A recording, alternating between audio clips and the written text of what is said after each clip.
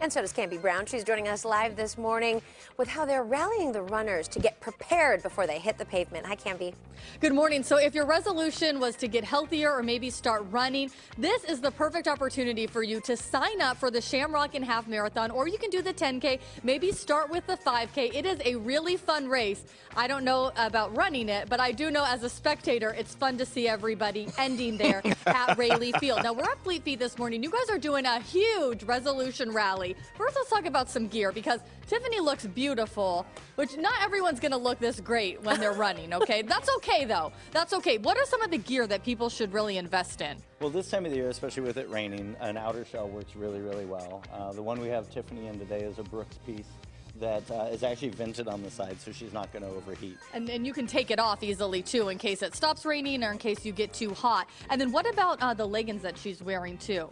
Yeah, this time of year, again, depending on how much heat you generate, you might opt for shorts or tights, but oftentimes we see a lot of tights this year. Okay, you're going to help people out with this resolution rally. It's this Saturday here at Fleet Feet on the corner of 23rd and J, 9 to 11. You guys have a lot of resources. What's the trick to keeping your resolution? Well, I think the trick to keeping a resolution is a support system, and that's really what Fleet Feet Sports tries to be each and every day, and the rally is really meant to highlight that. We're trying to pull together everybody in the community to come out and let them know all the resources that we have so that these resolutions actually become realities for people. Yeah, one of the big things, too, Dusty mentioned, you want to do something 4 days a week. If you only do it 3 days a week, then the majority of your week, you're not doing it. Now, the Shamrock'n Half Marathon, they've partnered with the Triumph Foundation in the past. This year, all of the proceeds to the Shamrock'n Half Marathon benefit the Triumph Foundation. Wendy, you had cancer 2 years ago, and then you started with the Triumph Foundation, working out with them. Why does that make such a huge difference after going through so much treatment to then have that support system?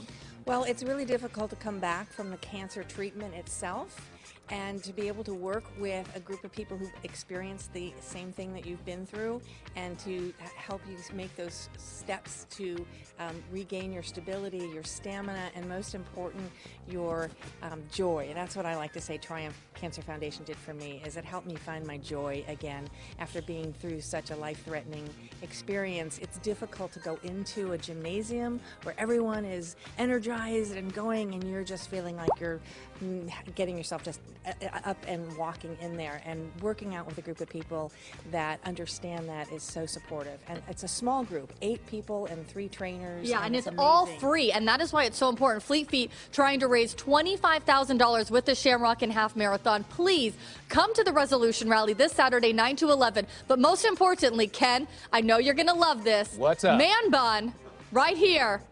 You can't see the man bun because he's wearing his beanie, but he is going to donate money to the cause if we get 2,000 people to sign up.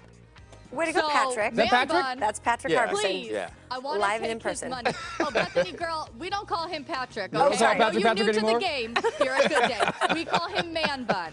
That's his MB. official MB for title. short. There you Got go. it. And Okay. he's everywhere. Cambi, thank you so much. He is Great everywhere. information. Yeah, And he's everywhere. The Shamrock'n is my first and only half marathon Really? that I've ever run, and it was fantastic. Good for you. It was beautiful, and it is really fun to end there at Rayleigh Field, and the energy and the enthusiasm. It's a great, easy race to start yourself out in if you. And I agree with No. Cambi. It's great to watch people run that. I'm not doing it, but my wife's done about 4 or 5 of them. I I love was to gonna watch. say, your wife.